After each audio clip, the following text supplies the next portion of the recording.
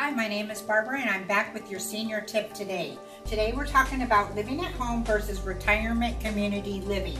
And our topic is about meals. When living at home, people may be eating alone.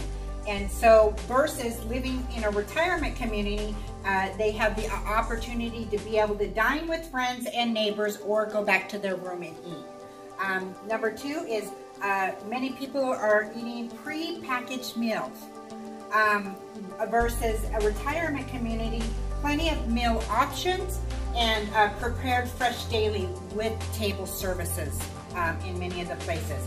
And then number three is the difficulty following dietary guidelines versus accommodations of many special diets in a retirement community. Okay.